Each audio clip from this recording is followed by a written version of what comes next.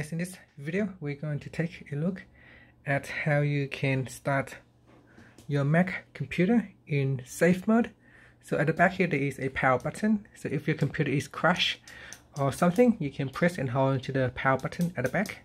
So press on this button and hold until your computer restarts. Okay, once the computer turns off, press on the button again to turn on.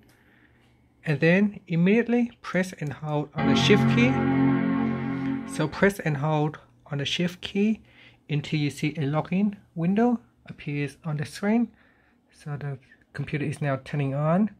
You want to wait until you can see a login window. So here we continue to hold on the shift key.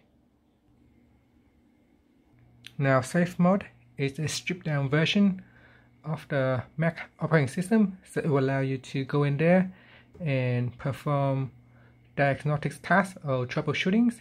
And you can see here we can now put in the password to go into safe mode. Once you're in safe mode, you can try to troubleshoot any issue that you have on your computer. Thank you for watching this video. Please subscribe to my channel for more videos.